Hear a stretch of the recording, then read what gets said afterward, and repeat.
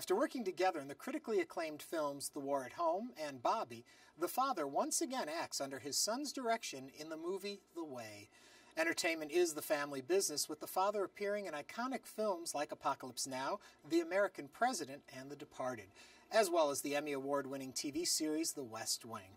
Carving out his own niche, the son was an original member of the 80s group of actors known as the Brat Pack, as The Outsiders, St. Elmo's Fire, and The Breakfast Club, before evolving into a producer and director of his own projects, such as Men at Work, Rated X, and Culture Clash in America.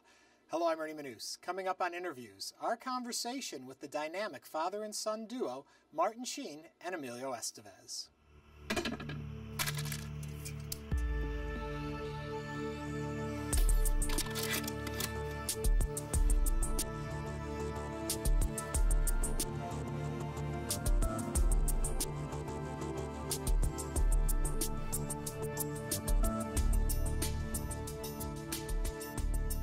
What was it like having the two of you work together? Well, for me, it's the best. You know, he's my favorite director. He's my oldest and dearest friend, and he's my son. So he wrote this for me, and the hardest part, if you don't mind my saying so publicly, of the whole time making this film was trying desperately not to mess it up. Really. It's true. Yeah, that was the. I mean, it was a great joy and a lot of fun, but there was. I had an anxiety. I wanted so hard to make it, you know, great for him, and that I was that was an energy that I experienced through the whole journey. Is please don't mess it up. Yeah, to myself, you know. But it was one of the great adventures of my life, and I told him recently we were watching the end of the film in a theater over in Mill Valley a few weeks ago when we started the tour, and I was just so overwhelmed by the film and the emotional wallop it carries and the inspiration that it gives. I just went over to him and I said, "Hey man, thank you. If I never do another film, I couldn't be happier with this one. Wow. This is the best thing I've ever done." And well, and you know, my mother said while we were shooting, she said, you know, your father is working so hard. To that point, he so badly doesn't want to mess this up. And I haven't seen him study his lines, work out like this, or be this disciplined since he was a struggling actor in New York. Really? Yeah, I didn't know she said that, but that was exactly what I was doing. But it's interesting for you to say this is your favorite director. Yeah. With all of the directors you have worked with, I mean, you must take that as great praise. Yeah. Do you believe it? Can a part of you believe it, or do you just think, that's my dad? Well, I have to say, for my part, John Huston, the director, legendary director, was once asked who his favorite actor was. And he said me? He said Martin Sheen, no. he said that would be my father, Walter Huston. Mm-hmm. And the journalist said, well, why? And he said, because my father never tried to sell you anything. He showed up and he was honest. And he did honest work. And I have to say that this guy's probably my favorite, not probably, is my favorite actor to work with. Is it hard to direct your own father, though? Sure, because there's that fine line between wanting, you know, not wanting to yell at him, right? but also wanting to make sure that he is true to the character. And he has a tendency to want to be friendly with everyone. He's very gregarious, wants to jump into a crowd, wants to shake everybody's hand, wants to start speaking Spanish. And I'm thinking, man, we're shot the movie in sequence. So the advantage to that is that you know sort of where the character's going just by way of the road, and you can develop that character in sequence as well. And he wanted to jump in and be the guy at the end of the movie. Yeah. So I had to keep reminding him, no, we'll get there. No. Not now. I mean, he's playing a curmudgeon. He's playing a guy who is cut off from the rest of the world. He's not a citizen of the world, but certainly he becomes so by the end of the film. So how do we keep him from being his own worst enemy and developing that character too soon? He once said to me, or he'd say to me along the road every now and then, "Stop!" He'd say, "Stop! Wait a minute, stop!" He called me Ramon, you know, which is my real name, and he'd say, "Remember, this guy is so conservative, he would not have voted for Jed Bartlett." and I would get the point. Okay. And that's interesting, because watching the film and watching a lot of your work, you play very controlled, closed characters at times. And you play them so believably that I think that's how you really are. And I saw you this morning walk by, glad-handing with everyone, and it takes a moment to realize those are just characters you play because you commit to them so well. Is that something that's within you that you have fought against, or is it just who you are naturally? Well, every actor keeps a storehouse of information, emotional, physical, spiritual information in our DNA. And when we get a job, it's like being given a license to go into that storehouse and begin to pick the various gifts there, that need to be brought out and exposed. You can only do it with a license. If you do this in a bar, you get arrested. If you do it on the street, you're carted away. But if you do it in front of the camera or on stage with a specific purpose, then you are able to explore what people will respond to as the human condition.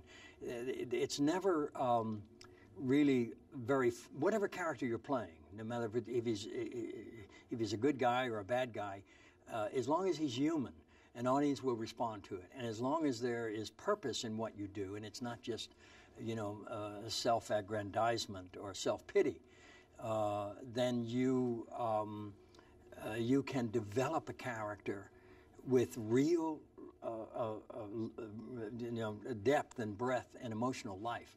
That belongs to you personally. It belongs to Martin, Ramon. But I can use it to explore the human condition for a purpose, and at the same time relieve some of that pain as you relive it. How does that process change, though, if you're doing a character in a film where you pretty much, I would assume, on day one of filming, you have to know who this character is. But then you go to something on West Wing where you're in it for many years, and I'm assuming along the line you find new colorings and all of that of a character. As an actor, what's more rewarding? And do I have the process even correct? You do, in fact, yeah. All actors work instinctively. Like on the West Wing, the good ones, okay.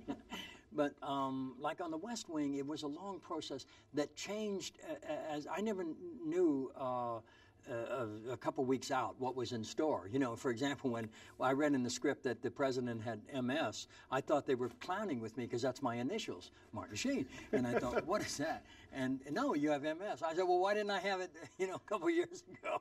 Well, it was dormant, and you kept it hidden.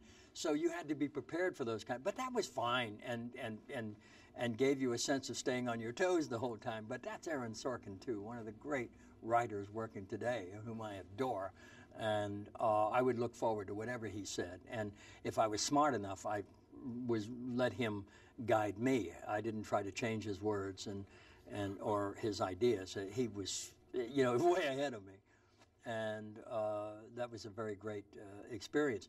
But going from job to job, you really have to be vulnerable enough to not make a decision in the beginning and say, oh, this is the character and this is where it's going.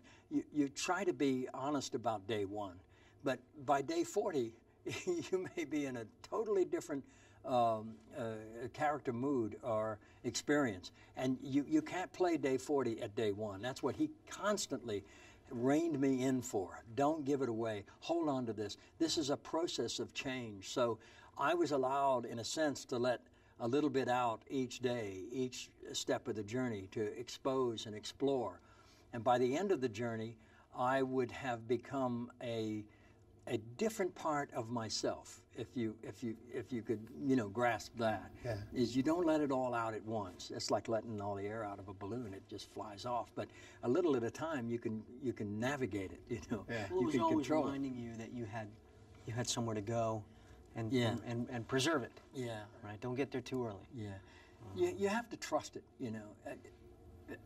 Our lives, or all of our lives, are a pilgrimage. It's the physical pilgrimage, of course. We all have to carry what we've created, and we all have to live with who we are. But the pilgrimage is to discover who we can become. So it's an effort to unite the will of the spirit to the work of the flesh. And you get that balanced, you can come to know yourself and be free. How much of the character, though, is written in any given thing? When you first get the script, if it's a film or the first episode of a TV series, how much do you think the character is already influenced by the writer, and how much does the actor bring to it? How much is the director allowed to alter it? How do you guys make that all work? Well, for my part, as an actor, I'm always aware of the reality of filmmaking and television acting, and that is that there's a strength in typecasting. They'll cast close to you, you know.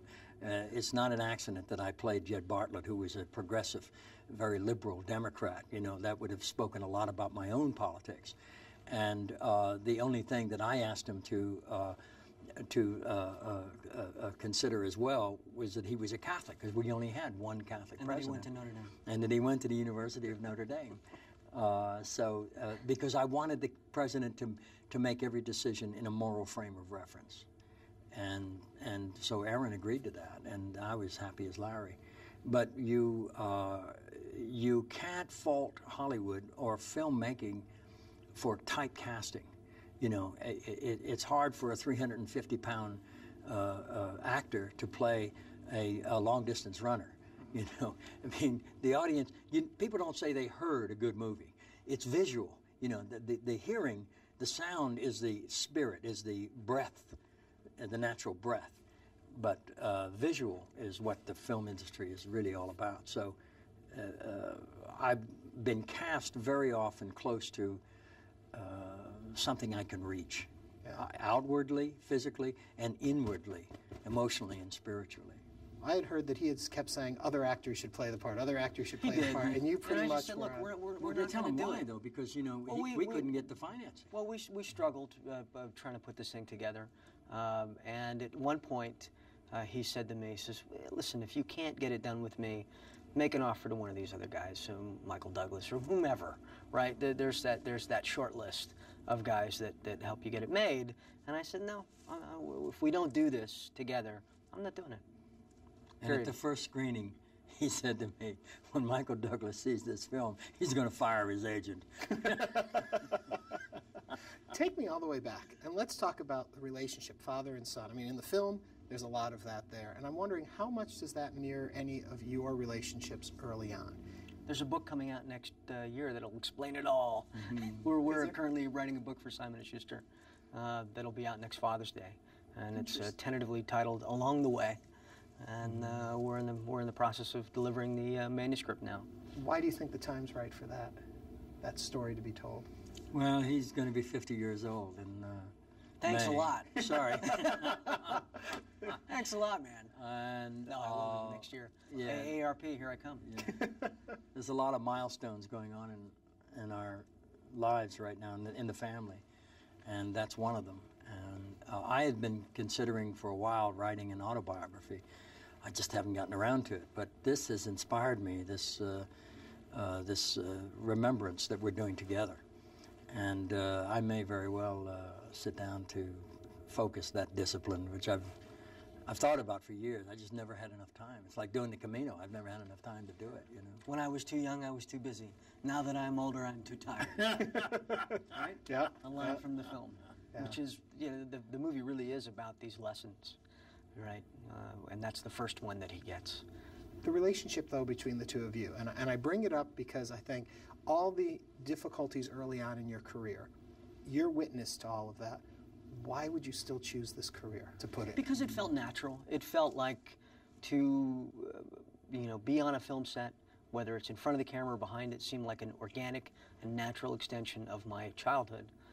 There wasn't a year that would pass that I wouldn't be pulled out of school and taken to some faraway location or loaded in the back of our Country Squire station wagon and driving across the country, whether it was Wyoming or Colorado or West Virginia. We went. And there was no question. I think that's one of the great things, and my parents are going to celebrate their 50th anniversary of being together this year, and that I think is the reason they're still together after 50 years is because, well, no one else would have him, except my mother.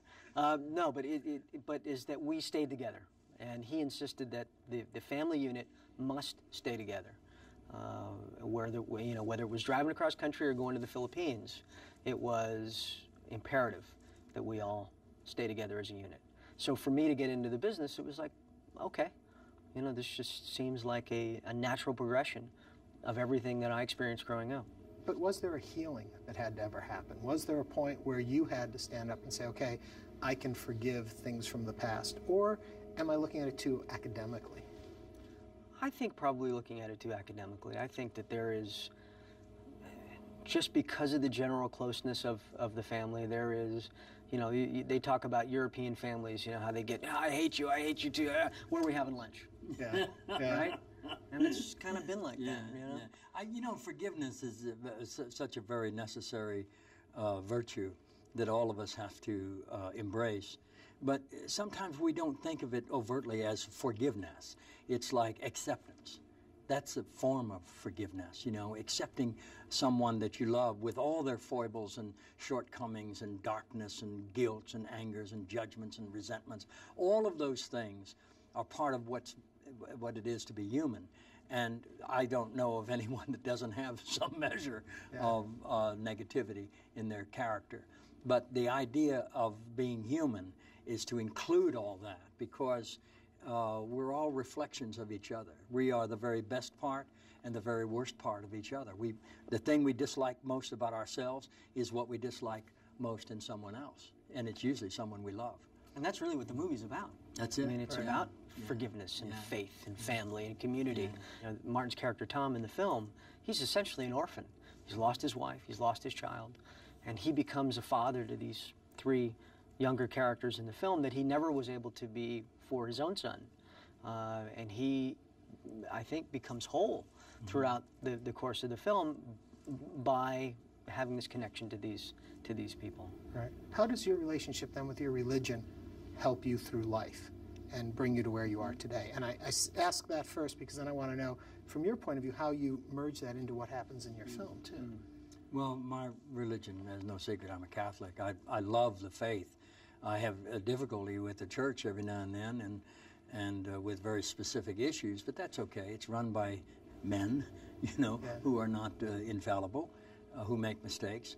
I could wish that the church would open up more to women and ordination for women, as well as, you know, a choice for celibacy, all of those sort of things. But the central energy of Catholicism is faith, and that I love and embrace because it is universal. The word Catholic means universal, and I go to Mass here in Austin or New York or in Philippines or in Afghanistan, doesn't matter. It's the same sacrifice, it's the same celebration, and that nurtures me, and I love it. I love the sacraments, I'm nurtured by them, but the central theme of Catholicism is peace and social justice.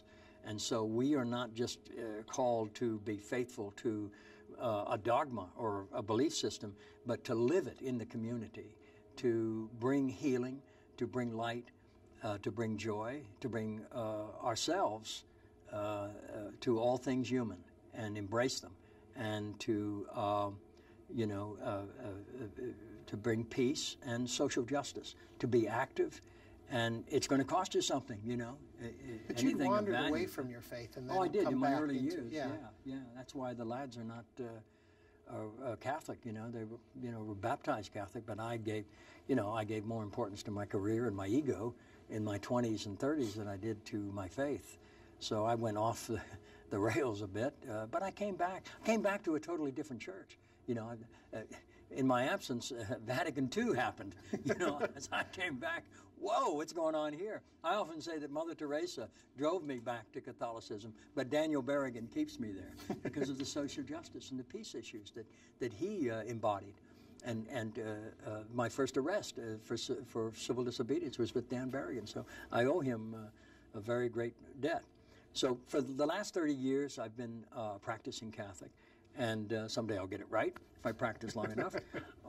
But they have been by far the most difficult years of my life because of the demands, and equally the happiest because they've made me free. I've become myself. You know, the journey is magnificent, and I couldn't be happier with what's gone on and what continues to happen, particularly the relationship I have with my children and specifically this guy. And the work I'm able to do as an actor, I found a way to unite the will of the Spirit to the work of the flesh. We're back where we started, you know. And how does his relationship with his religion affect or touch you? Well, I am what my mother likes to say, sort of a work in progress in terms of my faith, which is probably like most of the population in America, in the world. But I think that, you know, the difference between us is that in the context of making this film, he wanted to stop at every church and fall to his knees and weep. And he moaned. Don't listen to that. And he says, well, we'll stop at this church and we'll stop at that church and we'll stop. And I said, listen, man.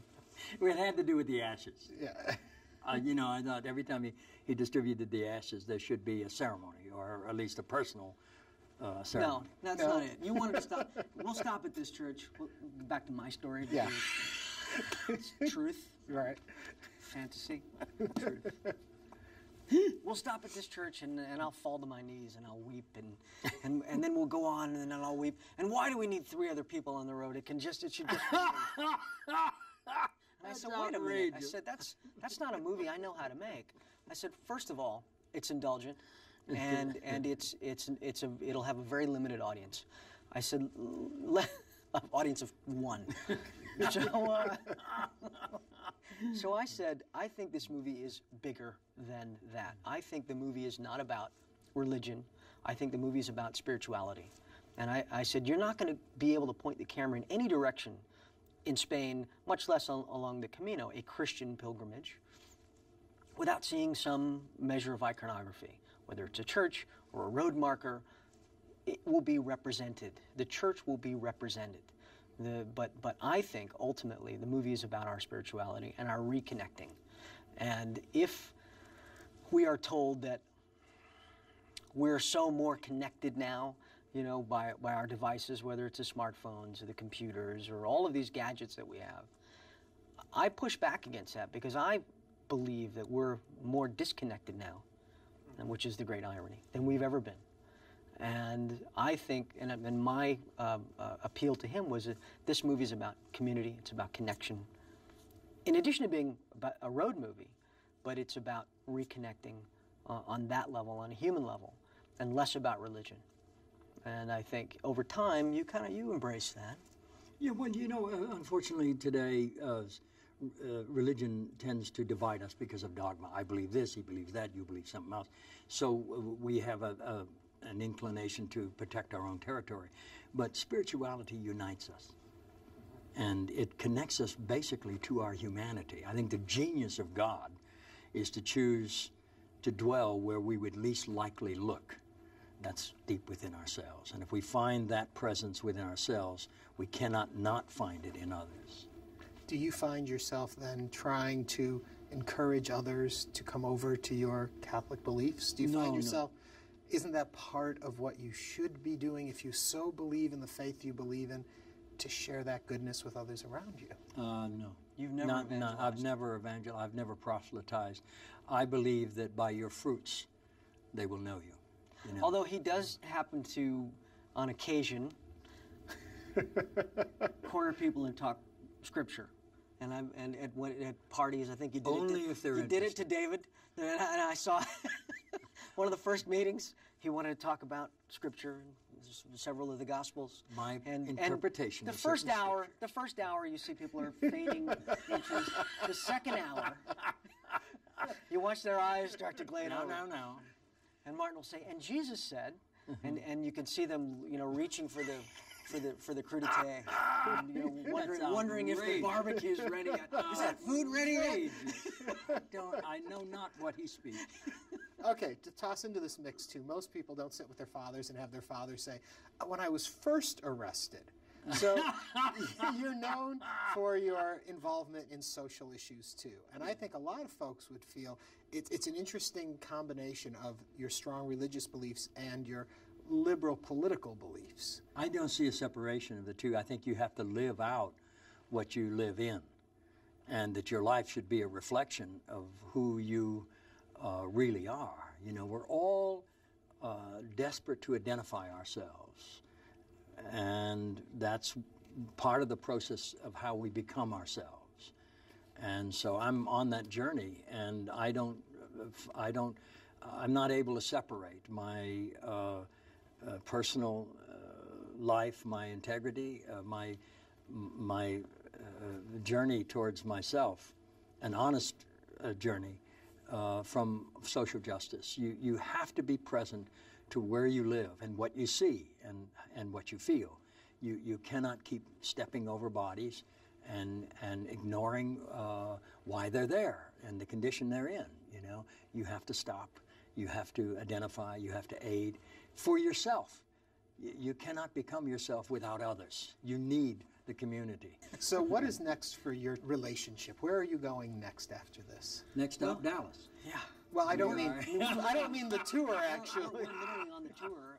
We're on an American pilgrimage. We're on American pilgrimage right now. We're in a bus going across the country. It's very cozy. Well, It's gentlemen, great. I mean, it's lovely. we look forward to more work from you both, independently and hopefully together. Thank you. And a pleasure. Thank you very much. Appreciate it. Thank Martin you Sheen, very much. Emilio Estevez. Thank you.